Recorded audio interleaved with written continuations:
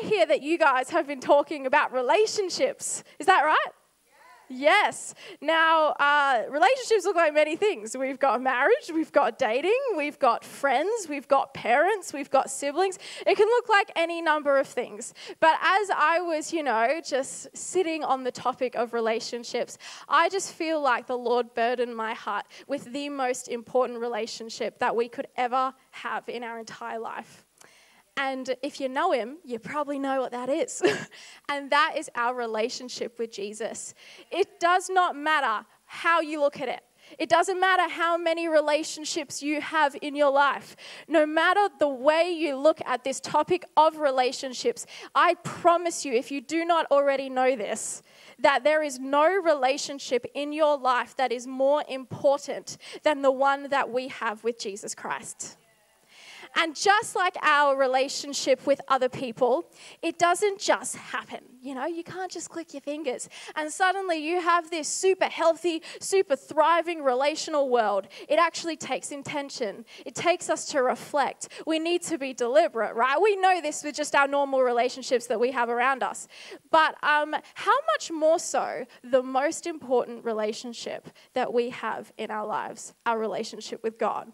And so I actually felt to not pause the conversation of our relationship with others, but to actually just go back to the beginning where our relationship with others, with our relationship with God. So, because we want to reflect God into our relationships, right? But we can't do that if we don't know the one that we're revealing. Right? You can't reveal to somebody else what hasn't been revealed first to you. You can't show a light that you personally have not experienced. You can't reflect somebody that you are not in line with. And there is one thing to accept Jesus as the Lord and Savior of our lives. And it is actually another thing to step into a close friendship and intimacy with the one who died for you. There's actually a difference. And I guess where I want us to go today is really to just pull apart what it is to have a close relationship with Jesus, to have a friendship with him. Because if we want to reflect God to our worlds, we need to get this one right. We need to be listening to him and talking to him and actually prioritizing our relationship with God as the first thing. In fact, not just the first thing, the one thing. And that's actually the title of my message today. If you are taking notes, we're going to talk about the one thing. And so I want to start off by reading a passage of scripture in Matthew 22, verses 34 to 40. And it says, hearing that Jesus had silenced the Sadducees and the Pharisees got together. One of them, an expert in the law, tested him with this question, "Teacher, which is the greatest commandment in the law?" And Jesus replied, "Love the Lord your God with all of your heart, with all of your soul, and with all of your mind.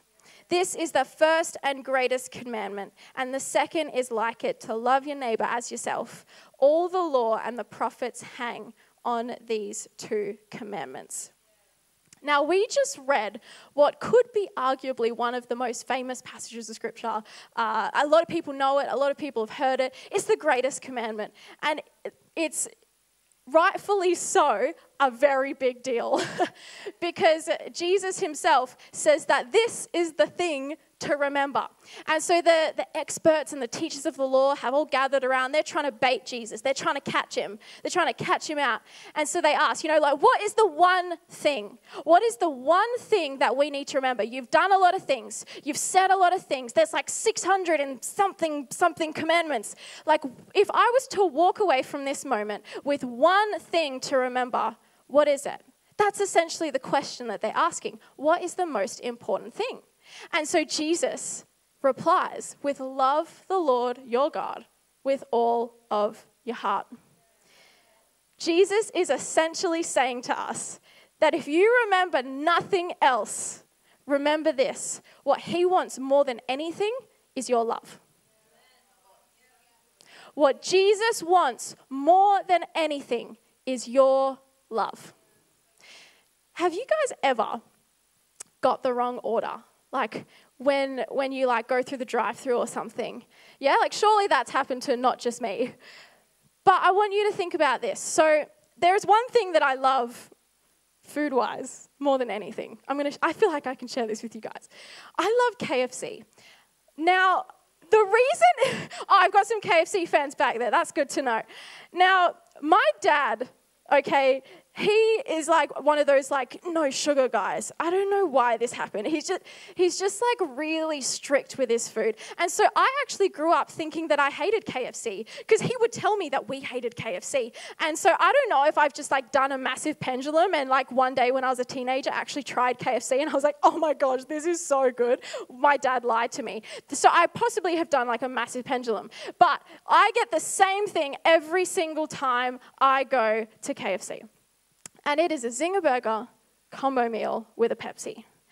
And that, when I go through the drive-thru, that is what I have in mind. And that is the thing that I want. But I want you to imagine with me that, you know, we've just had a really late night at our next gen, what's this called? Youth and young adults event, okay? And I haven't had dinner. I'm starving. And so I have it in my mind that I'm going to go through that KFC drive-thru and I'm going to get a Zinger Burger, right? I go through, I reach the window, they open it, the smell of chicken just wafts through. It's a really good time. And I'm just getting more excited for what I want. And then the guy comes and hands me this bag and I open it and it's like a bread roll. And like maybe some mashed potato and gravy. You know, who knows that I'm going to be turning to this guy and being like, hey, this isn't what I ordered. This isn't what I wanted, because I had something specific in mind that I wanted, and I wasn't going to stop until I got that thing, right? And it doesn't matter if this guy is now turning to me and he's saying, Kate, you just smell the bread roll. It's really, really, really good. And you know what? I just took the mashed potato out of the box. Trust me, you haven't tried anything like this before. It doesn't matter how many times he tries to convince me that this is what I want. I have something in mind, and I know what I want. Yeah. And so I'm going to be sending that thing back, and I'm going to be demanding that I get my Zinger Burger combo meal with a Pepsi. Are you with me? Yeah. Love it. But we understand this with food. But do we understand this with God? Did you know that there is actually something that God wants most from your life? And that is your unrestrained love. That is your extravagant love. That is your heart. And I get it, right? Because so much of the time we try and fill our lives and we try and, interact with God in a way where we give him what we think that he wants. So I might give him or bring him my sacrifice. I might bring him my performance. I might bring him my discipline. Hello. I might bring him all of my good works, all of my good deeds. I might even bring him my serving roster. I might even bring him my church attendance on a Sunday or a Friday.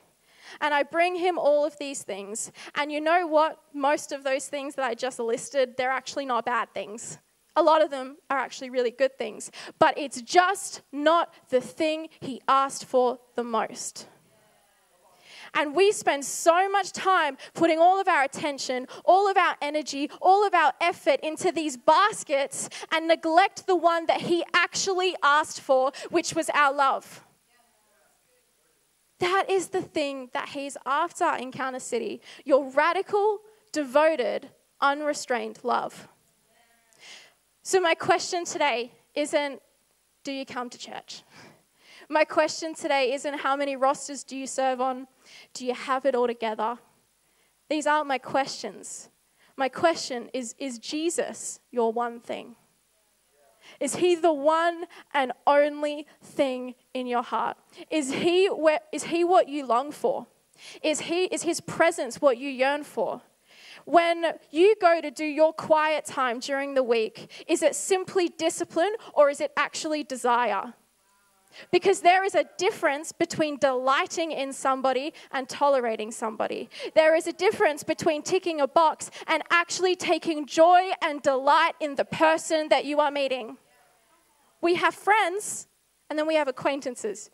We have people we're obligated to hang out with, let's be real. Right? But then there are the people that we would drop anything to go and hang out with. Why? Because we love them. Because we delight to be with them.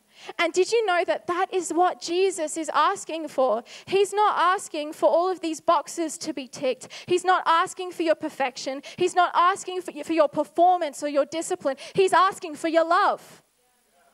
Do you delight in the presence of God? Does your heart actually echo Psalm 27 verse 4?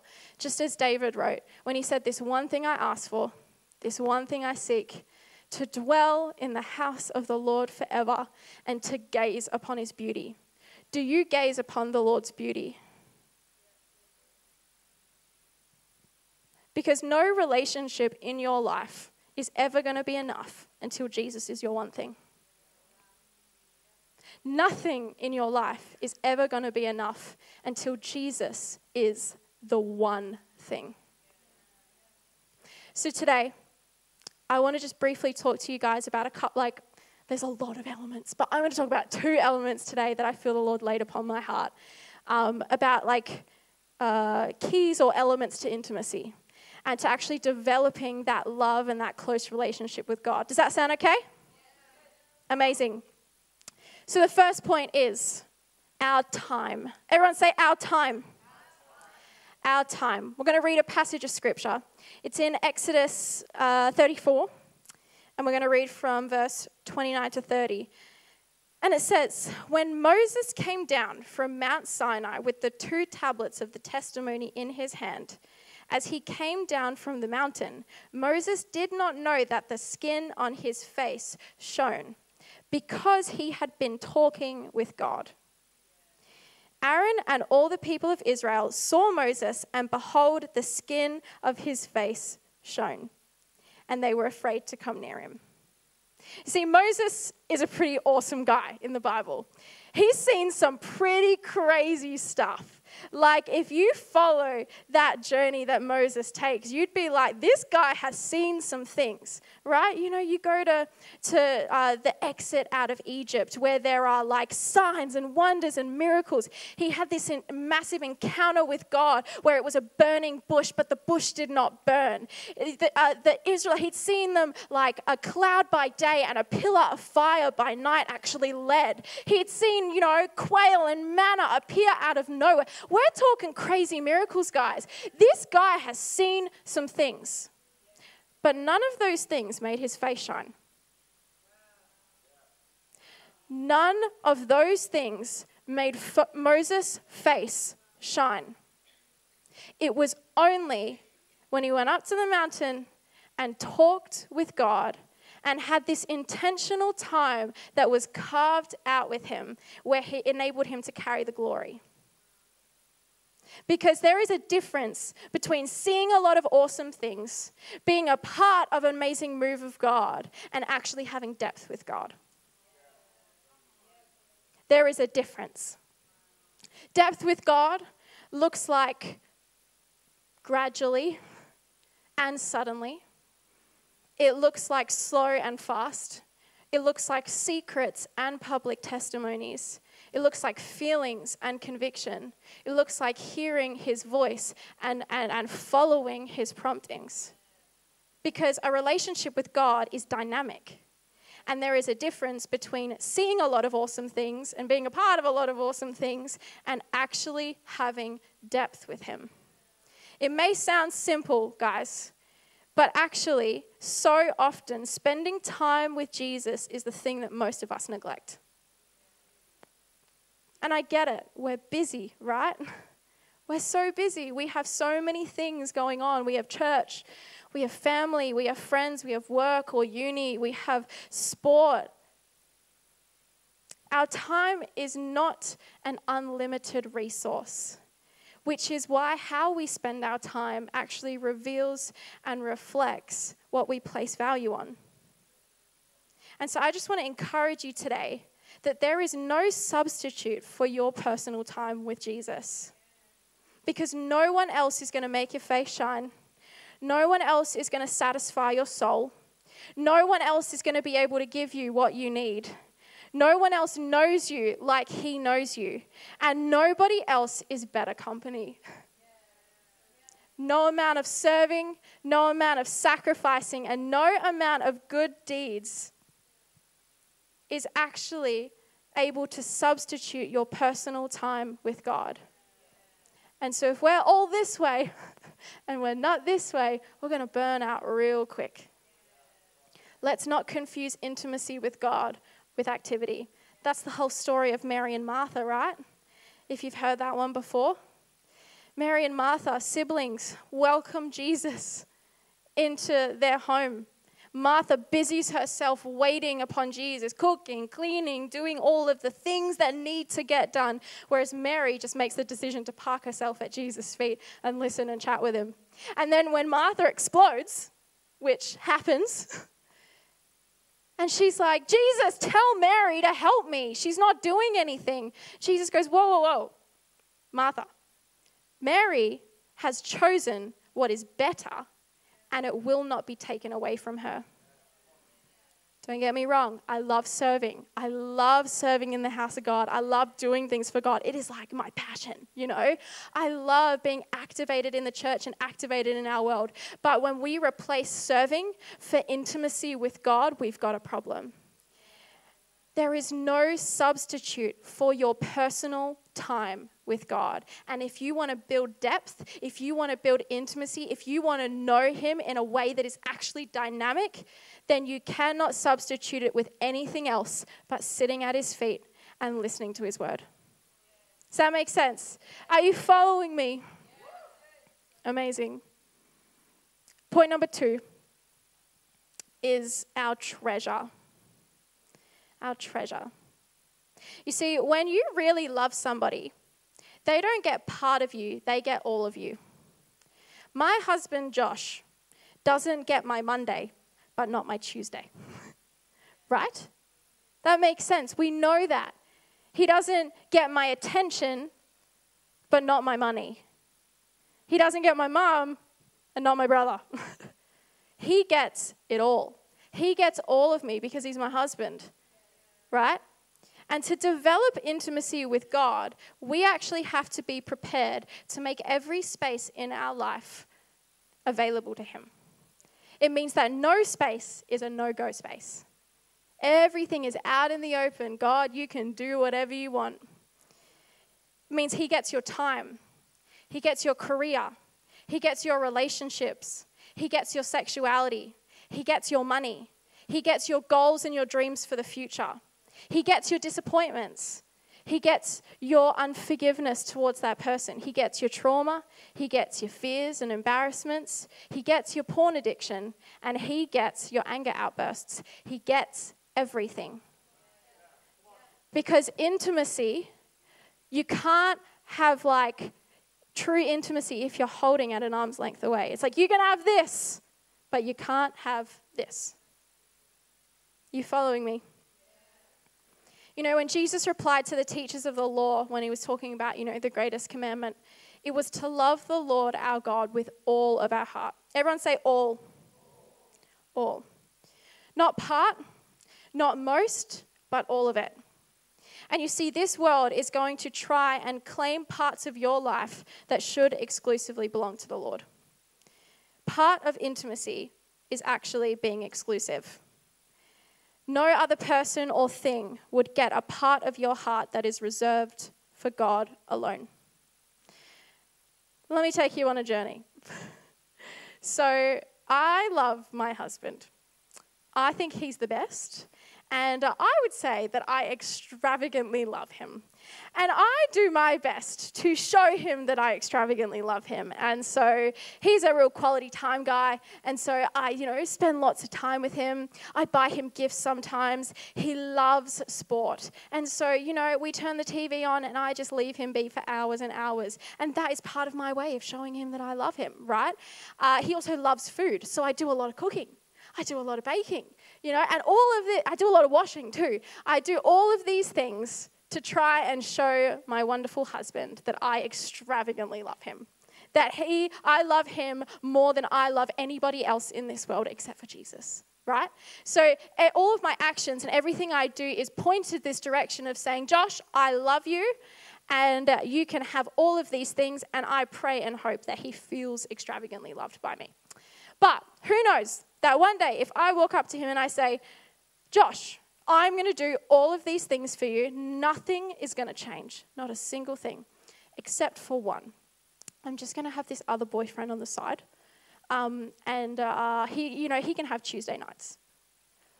Who knows that suddenly my extravagant love for Josh has become null and void simply because it's no longer exclusive. It's like I did everything that I was doing before. I will still shower you with presents. I will still make you food. I'll still let you watch sports. I'll spend time with you and say nice things to you. I'll do all the things I did before. The only thing is, I'm just also going to have this other guy. Now, don't worry, there's no other guy. But we know, just even through that story, there's something in our heads and in our minds that know that the moment it's not exclusive, it's not extravagant. It's no longer all simply because I have this other thing. And to love with all of our heart means forsaking everything else except for the one thing. Steph, how much time do I have? I don't know what time I'm supposed to finish. I got plenty of time. Okay, that's good. To develop intimacy with God, we actually have to be prepared to make every area of our life available to him. To actually be our Lord, be our Savior, be our Redeemer. Jesus needs to be our one thing. Everyone say one thing.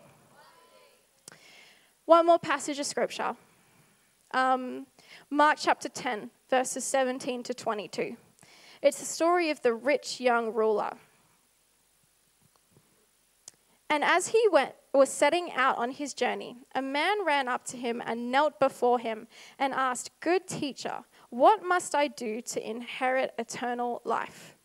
And Jesus said to him, "Why do you call me good? No one is good except God alone. You know the commandments: do not murder, do not commit adultery, do not steal, do not bear false witness, do not defraud, and honor your mother and your father." And he said to him, "Teacher, all of these things I have kept since my youth." And Jesus, looking at him, loved him and said, "You lack one thing. Go sell all that you have and give it to the poor, and you will have treasure in heaven. And come and follow me." Disheartened by the saying, he went away sorrowful, for he had great possessions. You see, this man, he wanted to follow God. He had a desire. And he said, "What do I need to do?" And so, all these commandments, all these things, I have kept these things. What do I have to do? What else is there? And Jesus told him to go and sell all of his possessions to the poor. And you know what? Jesus didn't tell him to do this because there was like a homeless crisis, right? He didn't do this because he wanted specifically to deal with all the homelessness and the neediness around. That wasn't his goal. He did it because he knew that there was one singular area that he was unwilling to give. He wanted to follow, but when push came to shove, he was unwilling to make God his one thing. Because Jesus being the one thing means forsaking all others. For him, it was finances. But for you, it could be your career. It could be your sexuality. It could be a particular relationship that you need to release forgiveness in, or actually a particular relationship you need to let go of. It could be watching pornography. It could be the jealous and manipulative behaviors. There are things in our life, myself included, we don't make it, that we actually need to allow God to actually come and minister and meet with us in, so that all parts of our life and all of our heart is for him. You see, you can't love him with all of your heart until all of your heart is actually his. Now, like I said, we're going to be going on this journey for the rest of our lives. And you know what? I might actually get the keys to come back up if I could. Thank you. We're going to be doing this journey for the rest of our lives. And I stand here very much on the same journey as every single one of you. We all have things we lift up to other idols and lift up to other spaces. But what I really feel God wants to do in here today is to light the first love flame in your heart.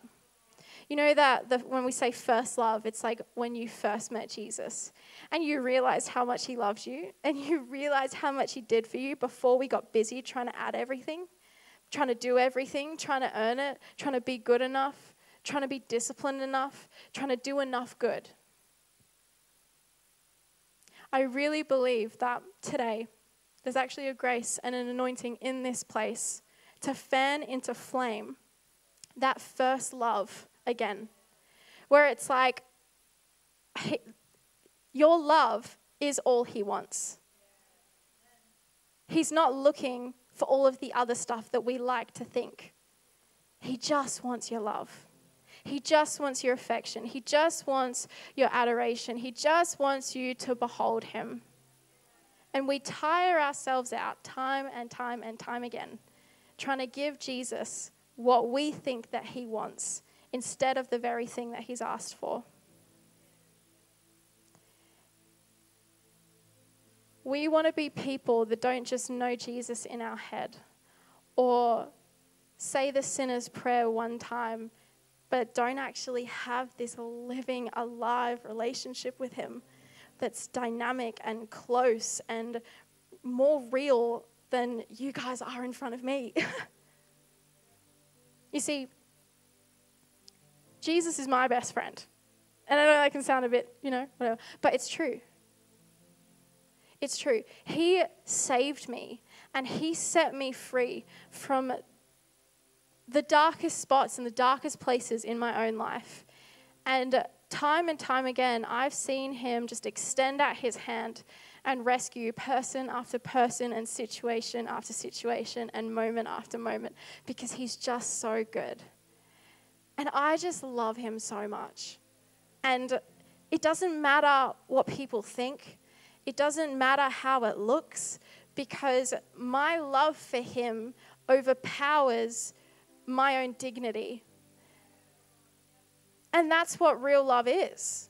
That's what happens when you're intimate and close and, it overpowers every reason why not.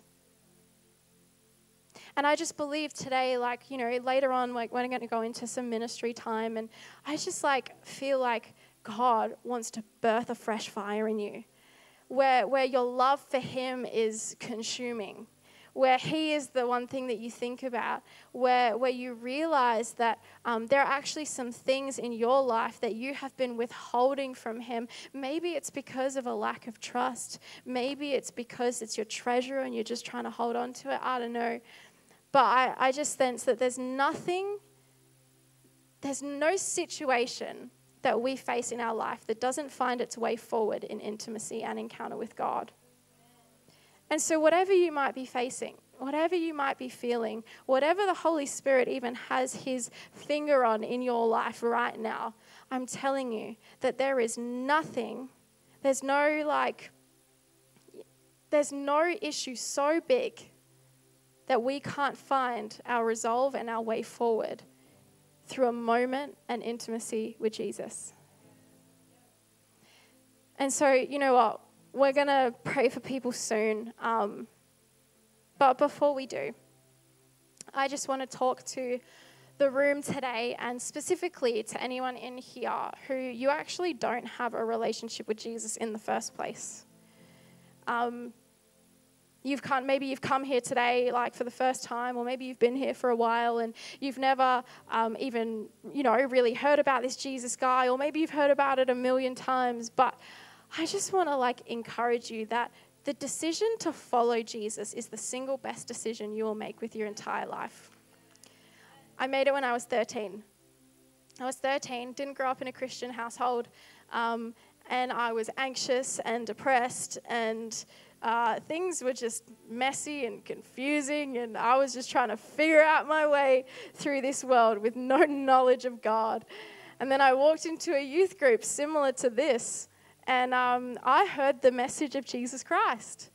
And from that moment on, my life has never been the same, because he has done everything that he said that he would do.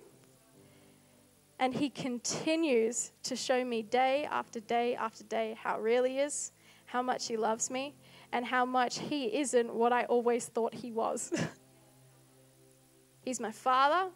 He's my Savior. He's my best friend. He's so real.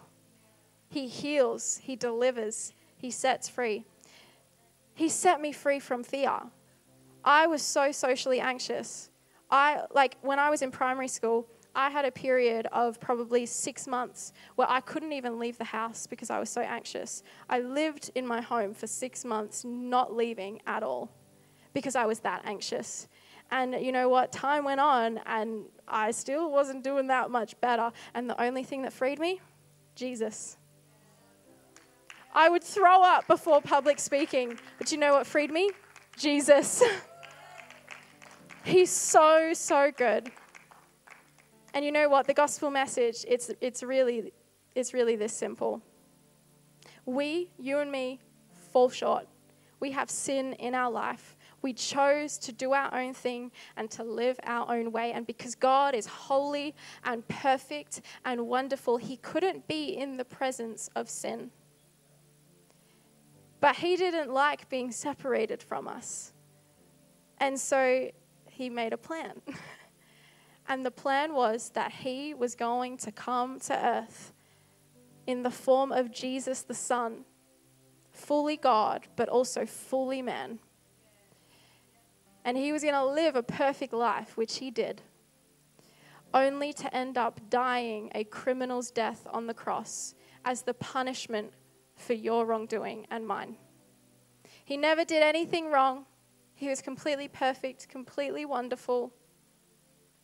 He loved, he healed, he delivered, and still they put him on a cross to die. They spat on him, they mocked him, they beat him, and still he hung on that cross and he died. And it was because he loved you. And it was because he wanted to take the punishment for your sin and my sin. And then 3 days later, Jesus rose from the dead. And he actually defeated death and sin once and for all. Praise God. Thank you, Jesus. Thank you, Lord. Once and for all, death lost its sting. Sin was overcome. And he said that all you have to do to have your sin washed away isn't behave really good. It isn't to work really hard and attend church every single Sunday. All you have to do, believe.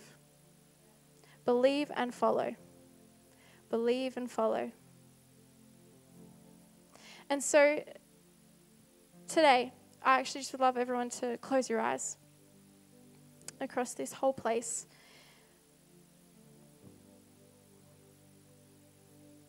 I just want to invite any person who, doesn't actually have a relationship with Jesus, or maybe you're here for the first time, or, maybe you've been here for a little while, but you've never made the decision to welcome Jesus into your heart and into your life and to be your Lord and Savior. And you want to make that decision today. You want what I've been talking about. You want the freedom.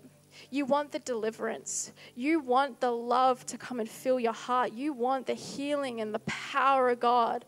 I'm telling you, all you have to do is believe in your heart and confess with your mouth. And I believe the Holy Spirit is going to come and minister to you. And so if that's you and you want to make a decision today to put your faith and trust in Jesus, I'm going to count to 3. And I just want you to slip up your hand, kind of like you're in a classroom. Everyone's eyes are closed. And then I'll acknowledge it, you can put it down, and then afterwards we're going to pray a prayer together that just welcomes Jesus into your heart. And so if that is you, on the count of 3, just lift up your hands. 3, 2, 1. Awesome. I see that hand over there. So good. Thank you, Lord. Thank you, Lord. So good. Hey, is there anyone else here today? You want to make the decision to put your faith and trust in Jesus Christ?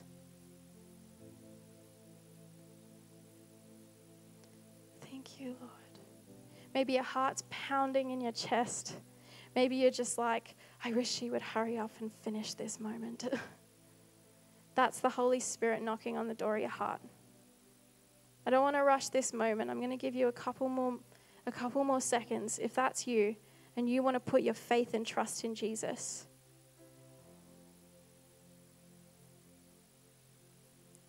Thank you, Lord.